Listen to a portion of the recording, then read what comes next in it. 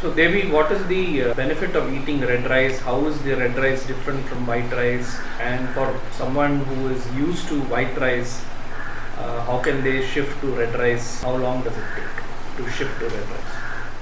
So red rice and white rice are two different kinds of rice.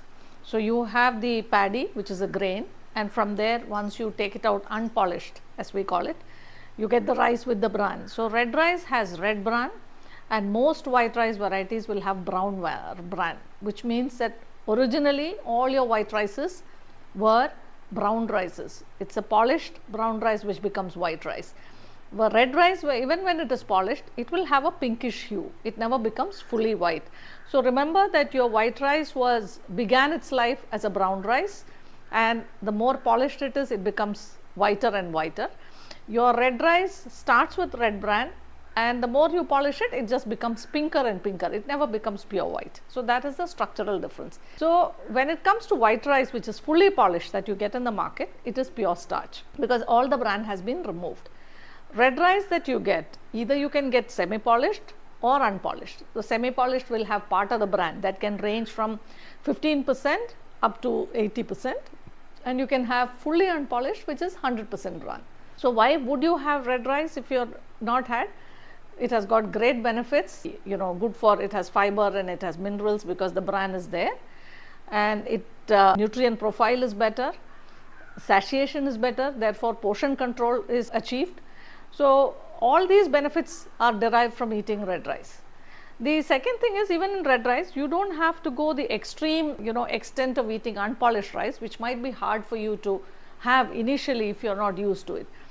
And if you look at it, you have different grades, and Biobasics particularly makes it a point to make red rice available with different levels of bran. So what we do is, instead of having a single variety at various levels of bran, we try to have different varieties at different levels of bran, so that you can have a choice and you can pick it up depending on what your requirement is and what is it that will suit you.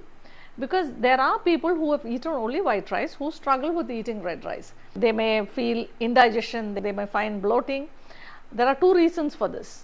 One, most people make the mistake of undercooking red rice. It has to be cooked well. So that is very important. So if you have not cooked it well, you might find it difficult to digest and you might find yourself uncomfortable after eating it.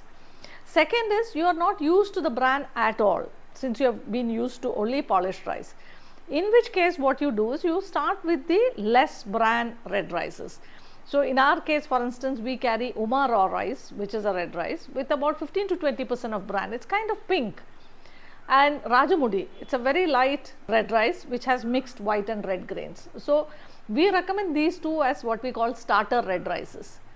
And then we have the Kerala Matta. So if you're looking at a boiled red rice, we have the Kerala Matta, which is about 30% bran. Same with Tondi. Tondi in fact has less bran than Kerala Matta. So even though it is a bigger grain red rice, it has less bran. So you progressively move from rice with less bran to more bran to get your body acclimatized or comfortable with eating red rice. The other thing that you do to get into red rice is you use red rice in other forms.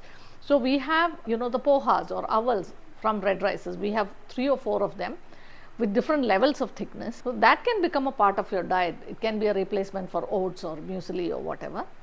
We have the red rice flour. So you can start making your tiffin items, like if it's a South Indian thing, be it an idiyappam or a puttu or your kolkata, with the red rice flour. Another option is, to your regular idli dosa batter, start adding a portion of red rice.